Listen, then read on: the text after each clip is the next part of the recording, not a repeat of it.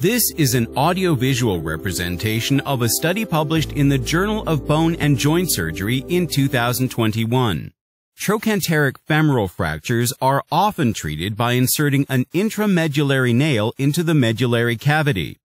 However, there is no clear guideline on the preferable length of the intramedullary nail.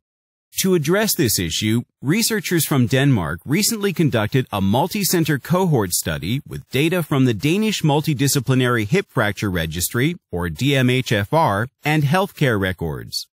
They identified patients who had been greater than or equal to 65 years old between 2008 and 2013 and had undergone a major reoperation following the treatment of a pertrochanteric or subtrochanteric fracture with use of an intramedullary nail.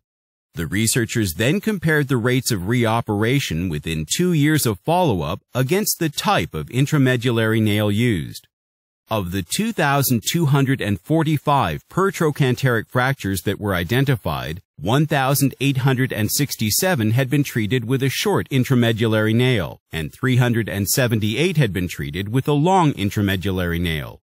Of the 909 subtrochanteric fractures, 308 had been treated with a short intramedullary nail, and 601 had been treated with a long intramedullary nail.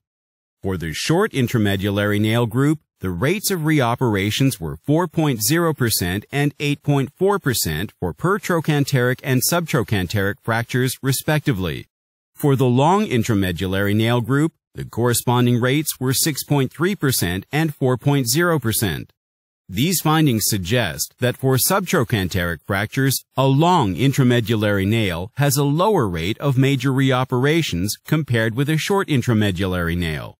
In contrast, for pertrochanteric fractures, a short intramedullary nail has a lower rate of major reoperations compared with a long intramedullary nail. However, the absolute risk reduction is lower for pertrochanteric fractures.